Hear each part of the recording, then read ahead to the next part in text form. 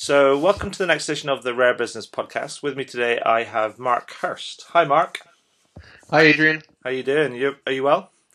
Doing just fine, thank you. Excellent. Now, so Mark, for the benefit of our listeners and readers, can you tell us a bit about you and a bit about the work that you do? Sure. I'm the founder and president of a company called Creative Good, which is a consulting and services firm here in New York City. I founded the company in 1997, so the last millennium. We've been around for a long time, and we focus on creating good experience. Chiefly in our consulting operation, we help clients create better experiences for their customers in retail and finance, media, consumer products, and so on. We also run a social network called The Councils for digital executives, people who are themselves in charge of some customer experience. Okay. And for 10 years, I've run the GEL conference, which spotlights leaders in experience design. And we've featured people like Jimmy Wales giving the first ever conference talk about his project called Wikipedia. And some other really amazing speakers have spoken first at GEL. And maybe what I'm most excited about right now is that we have just come out with our new book. My business partner, Phil Perry, and I co-authored it. The book is called Customers Included, and it talks about how to create great customer experiences and why so many companies and organizations have trouble doing that.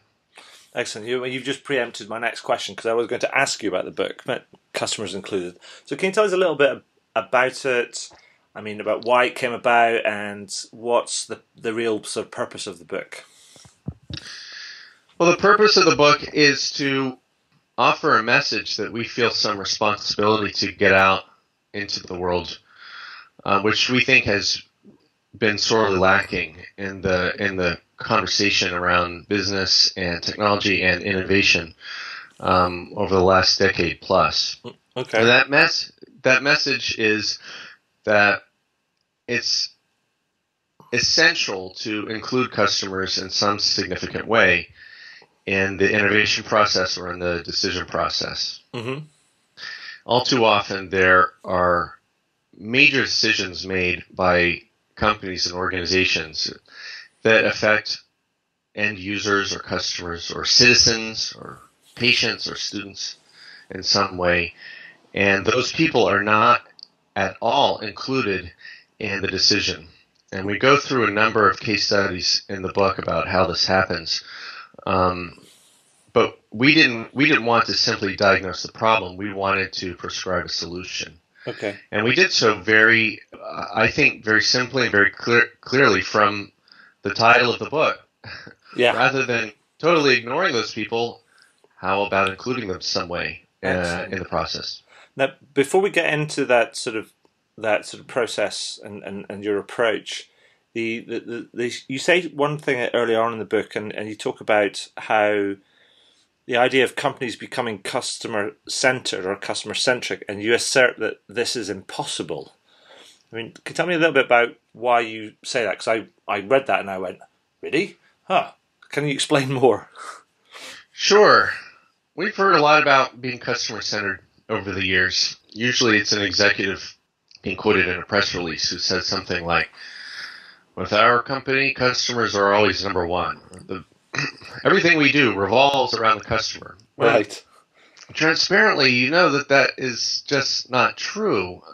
For many companies, they are, if not centered, they are extremely interested in shareholder value, or for a startup, getting some returns to their investors. Uh-huh. There are many other concerns that executives have, and those, by the way, I don't think are bad things. Mm-hmm. I just think it's a little silly to say that everything in an organization revolves around the customer. It simply doesn't. Right. So that's a problem. But what we think is the really dangerous outcome of that is that executives and entrepreneurs look at that and they say, being customer centered is let's be honest, that's impossible. So let's not worry about customers too much because we can't be customer centered. So let's kind of ignore them, I guess, and go our own way. In other words, they go to the other extreme and start leaving customers out. And what has happened, especially in a lot of the talk about innovation recently, very rarely hear about customers. It's generally, think up big thoughts and give it to customers because after all, customers don't know what they want until they see it. So there's no need to even try to take a step towards including customers, and that's a very dangerous state of affairs. That's very much from the temple of Steve Jobs, is it not? Sort of customers don't really know what they want. Yes, that is exactly where it comes from. The only way I would reword what you said is it's not so much from the temple of Steve Jobs as it is from the temple of the myth of Steve Jobs. Okay, they're very good. Yes, no, I completely get that because he did actually say, start with the customer experience and then work back to the technology. That's right. That's exactly right. There's a whole chapter in Customers Included about Steve Jobs where we try to offer a different side to his legacy that has not really been covered up to this point, which was his commitment to the customer experience. Mm-hmm. So very rarely hear about that. Generally hear his quotes saying customers don't know what they want until they see it, and many, many reminders that he did not like traditional customer research like focus groups.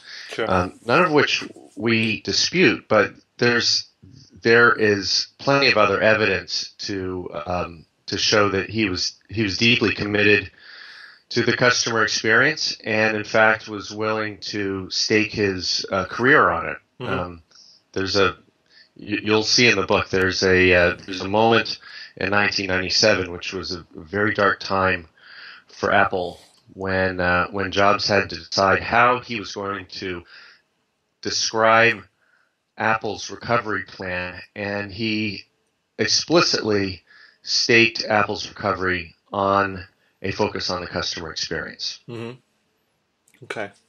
So going back to the customer-centered idea, and you talked about how executives or entrepreneurs, when they see that it's impossible to be wholly customer-centered and you have to take on more concerns than that, and when that happens, they tend to ignore it.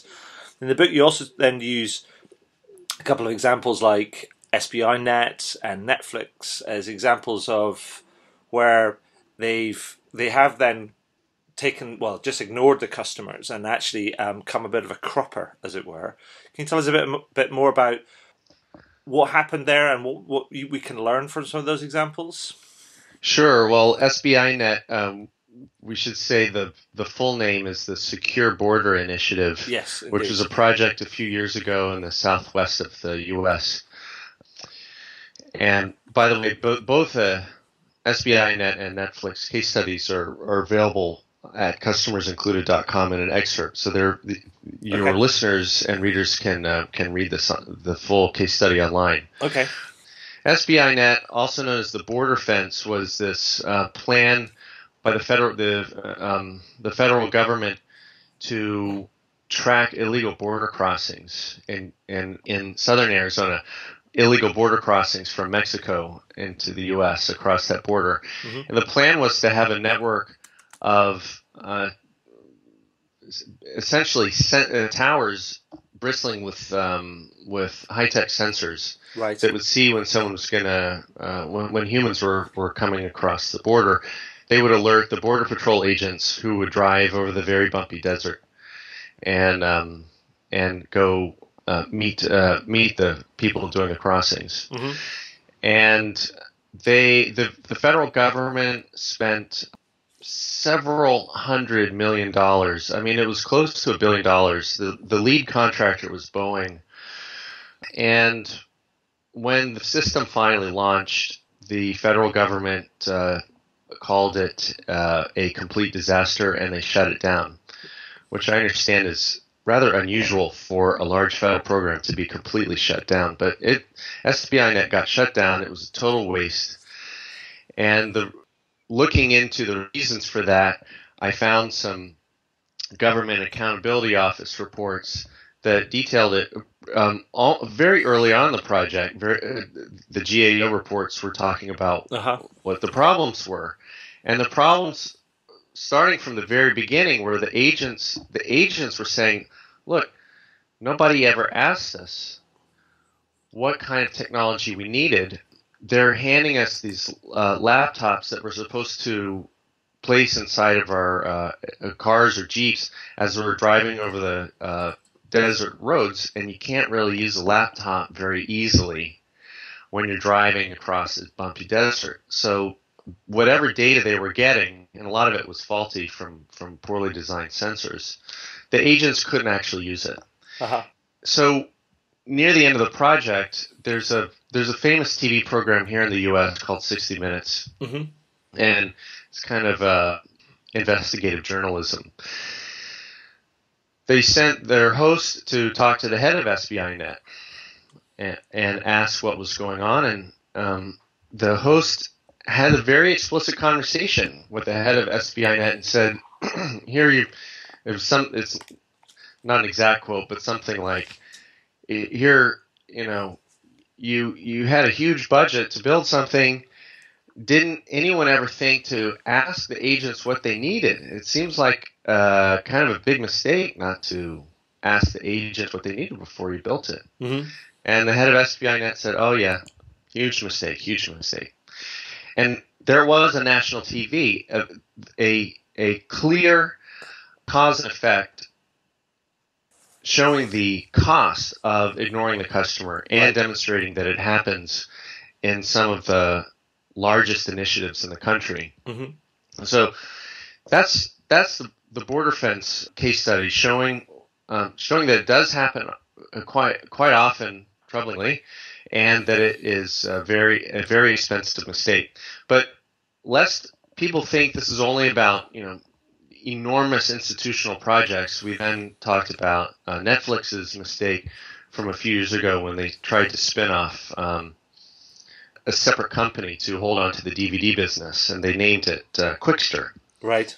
And they did this through a series of poorly written announcements that clearly they were just so tone deaf. They didn't have any sense of what customers would think or how they would respond.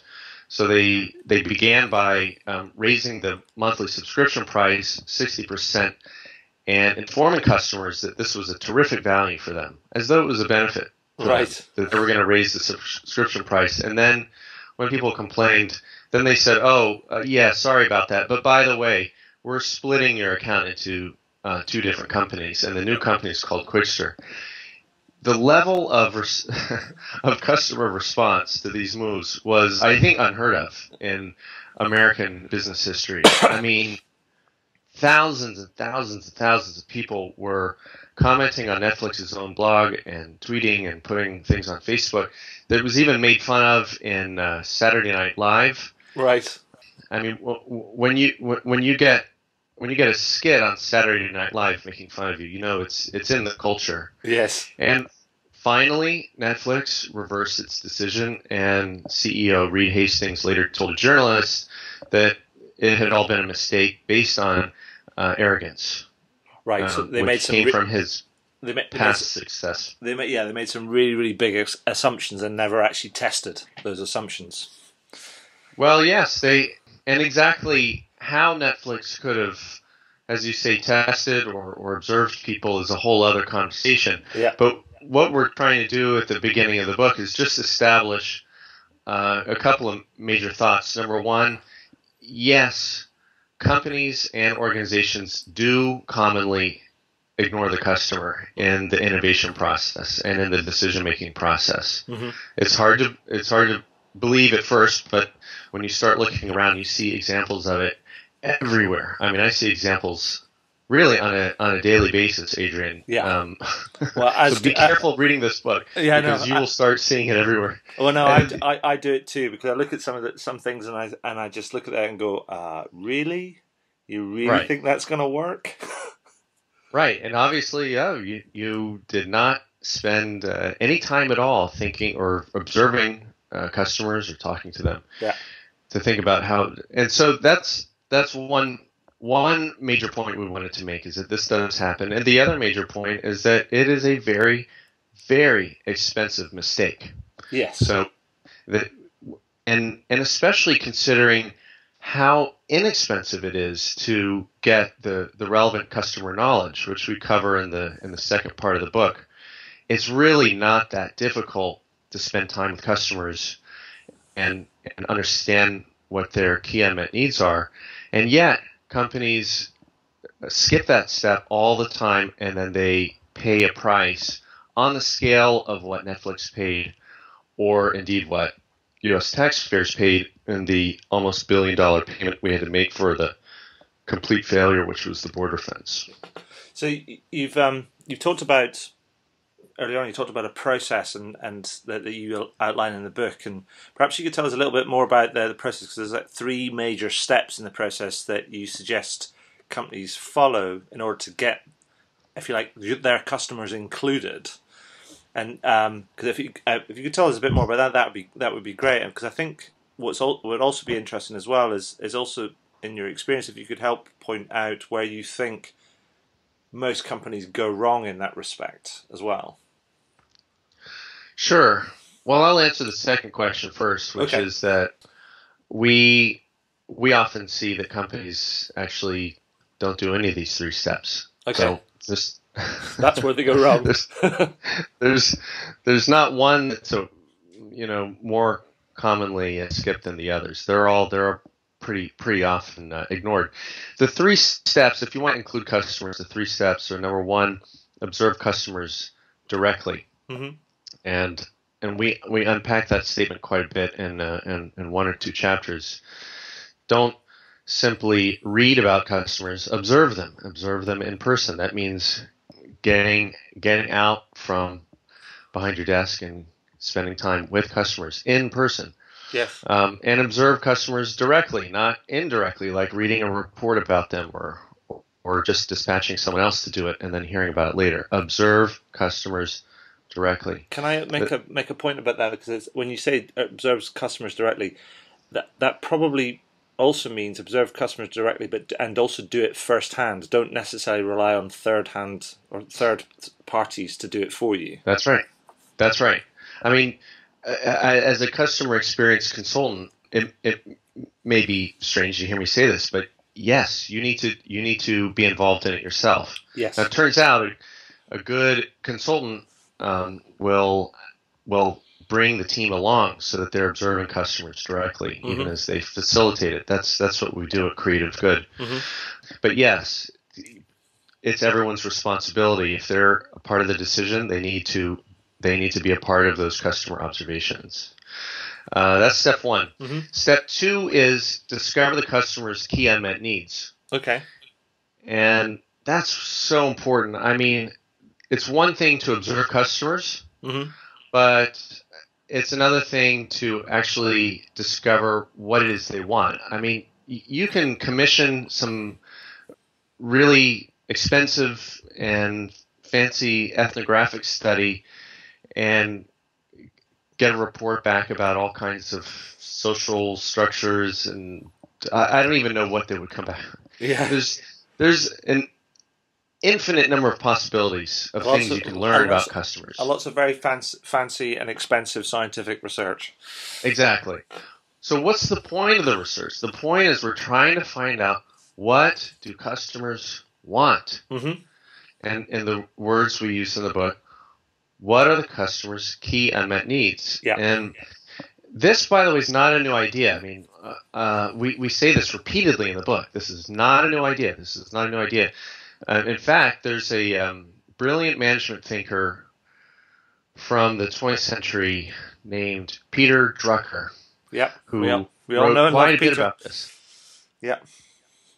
And he wrote explicitly about unmet needs and their centrality in the innovation process. Mm-hmm. So and we give pointers to his books and where you can read more on that. But discover customers' unmet needs is super, super important, and it comes from the direct customer observation. So those are steps 1 and 2. Direct customer observation, and the discovery of customers' key unmet needs. Mm-hmm. Then that brings us to step 3, which is involve the rest of the organization in what you're doing in order to build consensus on what needs to happen. Right.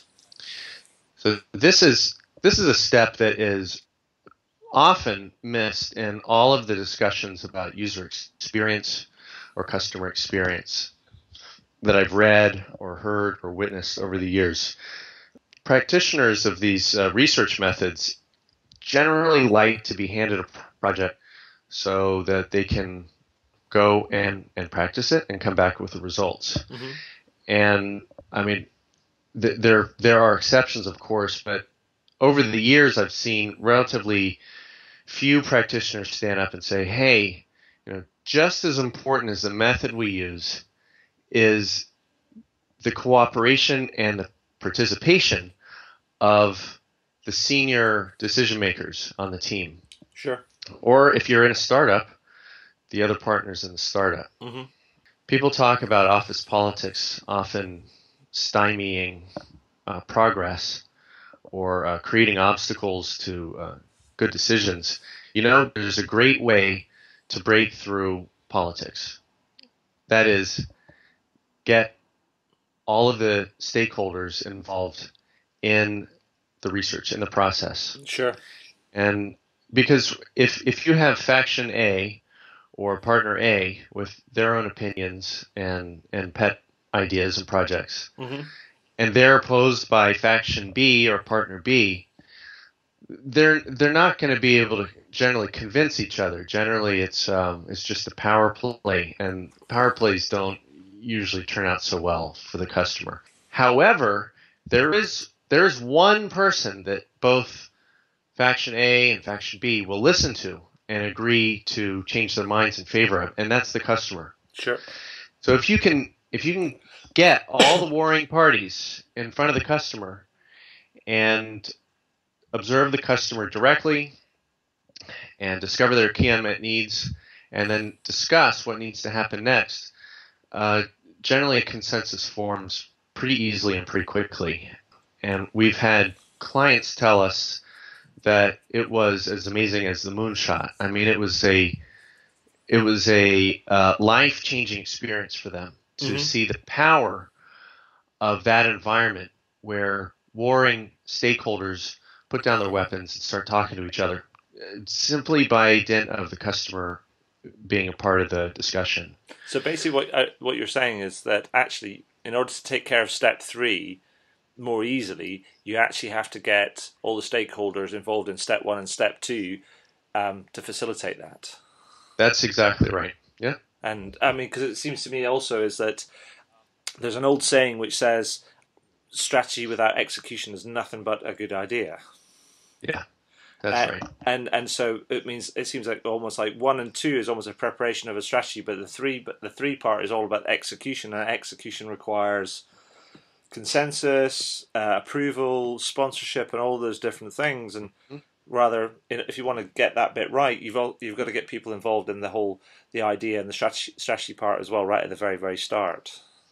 Well, that's a really good way to put it, that it's about execution. Uh-huh. I mean, we say in the book that there's been a lot written about different research methods or innovation methods, but not enough written about the results that need to come out of. And so if you're a practitioner who knows every last research method in the toolkit, but you can't point to well-defined results that those methods have created, what is it worth? Mm-hmm. What's a method worth if it doesn't create some real-world results? Sure. And there are case studies in the book where I'm sure that, well, let me put that a different way. There are case studies in the book where designers and self-styled innovators have used some of the latest, trendiest methods and are, in one case, bragging about the greatness of their method, even while the result of the project is actually terrible. Yes.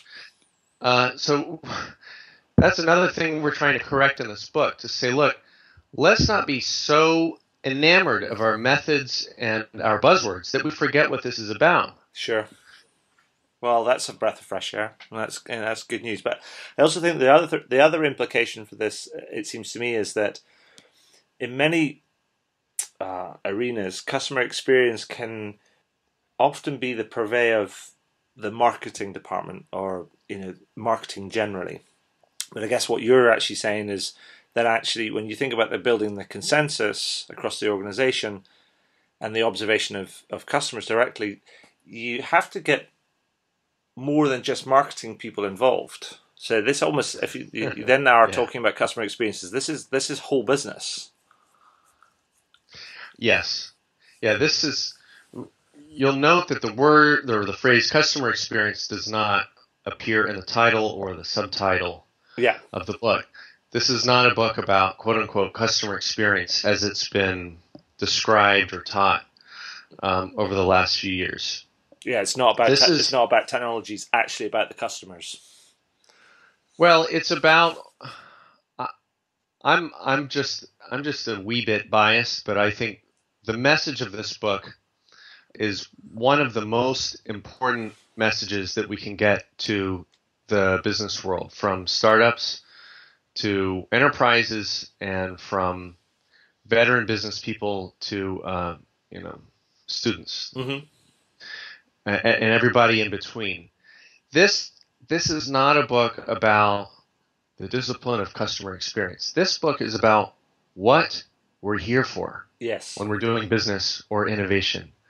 And this is the message that I close the book with. Yeah. In chapter 10. Why are we here? At least, why are we here doing these projects? Why are we here innovating, creating new companies?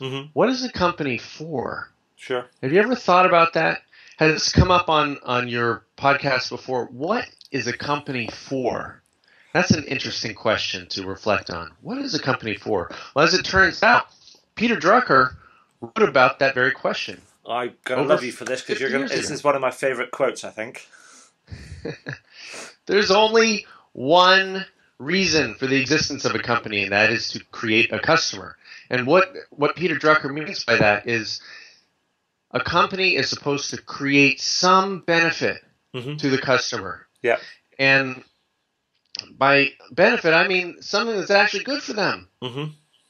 So you have to think about what's good. What's good that you want to create for somebody else. Yeah. Now, this is not a rant about social innovation or world-saving nonprofit work. You can run a great nonprofit or social innovation firm, or you can run a very profitable company and still be creating good experiences and real benefits for the customer. Sure. But either way, you have to think about who's the customer and what benefit do I want to create for that person. Sure. Okay. And if you start thinking about your work and your career with that perspective, then it becomes almost blindingly obvious that if the point of your career is to create benefits for somebody, you should probably understand a little bit about who that person is and what they want. Yeah. And so the idea then of just let me create something really cool and send it out there, and customers, if they're lucky, can aspire to be cool enough to use my thing, which is how innovation is often run these days. Yeah. Becomes completely asinine. Yes. Okay? It's great to make cool things. Steve Jobs made a lot of cool things, and I admire him for that. But he didn't do it in a vacuum. No. Simply wanting to be cool.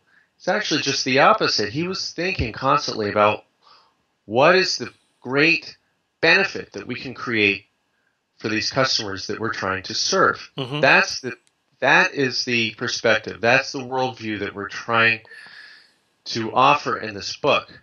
And by the way, the method that we talk about, the customer research method of listening labs, we say in the book is not necessarily the one method to rule them all. There are many different ways of including the customer. Sure. The baseline is do you care enough about the customer you say you're here to serve?